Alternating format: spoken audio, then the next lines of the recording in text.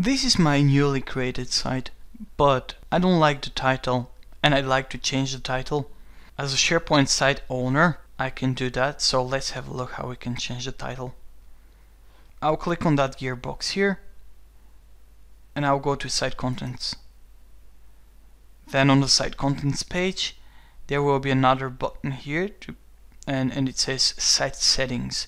If you're a site owner, you will see that button. If you're not seeing that button, probably you don't have enough permissions and you have to ask for more permissions. Clicking on the site settings, I'll land on a page that is called Layouts 15 Settings CSPX.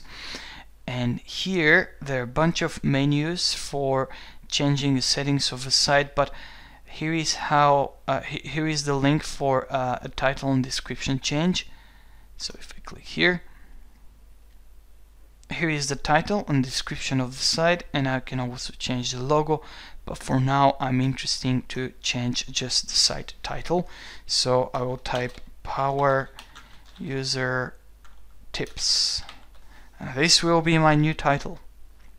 So click OK. And when I go back to the site, the title has changed.